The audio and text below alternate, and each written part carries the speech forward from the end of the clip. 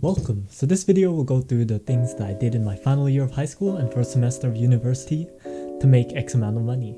So yeah, let's just dive right in. I made this amount through my various sources. I had a side project of tutoring people for selective schools and also sold stationery on the side. I used to resell used tech and hype clothes, but those weren't as consistent. All the income mentioned has flowed between my business debit card or my PayPal. Time to break it down. So about 1/3 of my income came from tutoring/selling the resources for my tutoring program.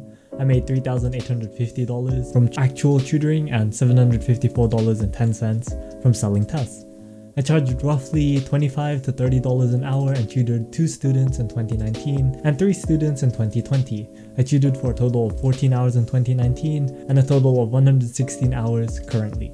The 2 in 2019 occurred during June to July. Meanwhile, for 2020, one started in November of 2019, another started in January, and the third started in March, but dropped out due to COVID circumstance. As for my thoughts on tutoring, well, I enjoyed seeing my students improve and grow. I'm also grateful that my class of 19 cohort all got into respective schools. I'm attempting to scale it some more, but I'm set back a bit by current perceptions around my ATAR. Anyhow, the next source of income was reselling stationery. This takes up about 2/3 of my income in total. All time from selling on eBay, I've made around $10,174.46. I've mainly resold Muji stationery, but branched out to Zebra and Rotring. This is run through a Shopify store that also displays items on eBay, although I haven't really expanded that Shopify store. The other $3,000-ish came from the cash that I have received and poured into my side endeavors. Some of the cash comes from birthdays, Christmas, from when I resold tech, and a bit comes from the youth allowance. As for how long I work each week, the initial setup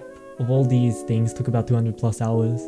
To set it all up, so around 1 to 2 hours a day, but ever since November I've only worked the amount of hours needed for tutoring and an additional 1 hour every week to pack and send items. So for the past 6 months or so, I've spent only 6 hours a week to earn roughly $350 a week. To be honest, I didn't grow the tutoring or the reselling hustles that much between January and June, mainly because I was so lazy. So majority of the income stayed relatively the same, although I am now venturing into reselling on more marketplaces like Amazon and have also started to source more product. As for tutoring, I have made various test packs for the different schools and will be working on an application to change my course from that of an offline one to one online. I also have investments that I can talk about. This isn't included in the QuickBooks profit and loss sheet because for the most part it is personal income.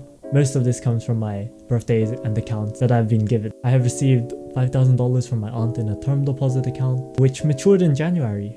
My mother needed $2,000 at the time, so I gave her that, and took another $2,000 which I invested into a Tesla stock and to source products from my Japan trip. I kept the leftover $1,000 in the term deposit. I have also been very fortunate enough to receive youth allowance and the COVID supplement, which I've poured into the ASX or buying new items. So I now own 9 CBA stocks. I have a tendency to spend majority of the youth allowance on items that I believe will help in my future endeavors, such as tech.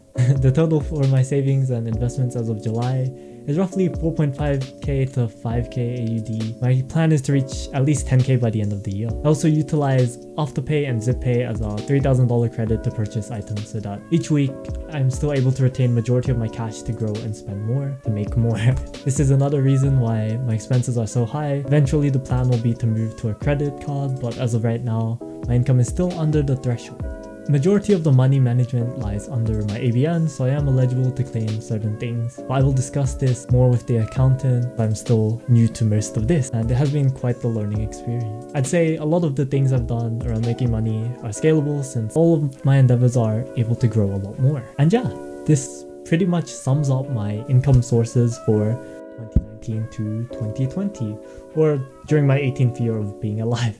I'll do these yearly until I reach 100k, but plan is to reach 100k annually while still in uni, so I have around 2 to 3 years to 5x my income. Well, if you got to this point and enjoyed it, feel free to subscribe and follow my journey. Thank you for watching.